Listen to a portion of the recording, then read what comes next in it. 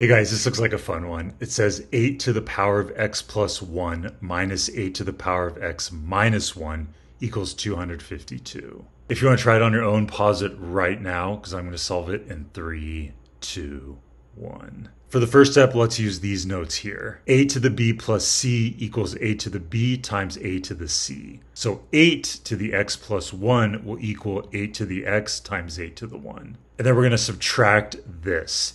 8 to the x minus 1 would be 8 to the x times 8 to the negative 1. And this will still be equal to 252. And then for the next step, let's copy this down. I want to rearrange these two, and let's rearrange these two. 8 to the 1 is the same thing as 8. And for the 8 to the negative 1, here's the notes for negative 1 exponents. A to the negative 1 is equal to 1 over a. So 8 to the negative 1 is equal to 1 over 8. And now we have this term minus this term. Each of these terms contains an 8 to the power of x. So let's factor out 8 to the power of x. Now we need to ask ourselves 8 to the x times what will give us this first term. That's going to be 8.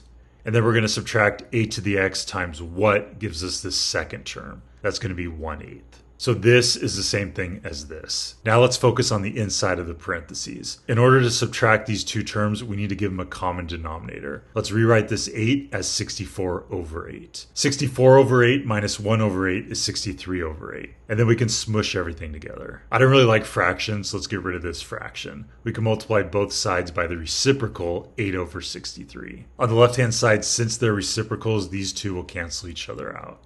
And on the right-hand side, we can simplify. The 252 on top can be divided by the 63 to give us 4. And then 4 times 8 is 32. Now we have 8 to the x equals 32. A good way to solve this is try to give them the same base. Each of these can be expressed with a base of 2. Let's copy this down and we can rewrite this 8 as 2 cubed. And we can simplify this with these notes here. Anytime you have a to the b whole thing to the c, you can rewrite that as a to the quantity b times c. 2 to the 3 whole thing to the x, we can rewrite that as 2 to the quantity 3 times x. And on the right hand side, 32 is the same thing as 2 to the 5th power. So now we have 2 to the power of 3x equals 2 to the power of 5. This will only be true if 3x is equal to 5. Next, we can divide both sides by 3, and we end up with x is equal to 5/3.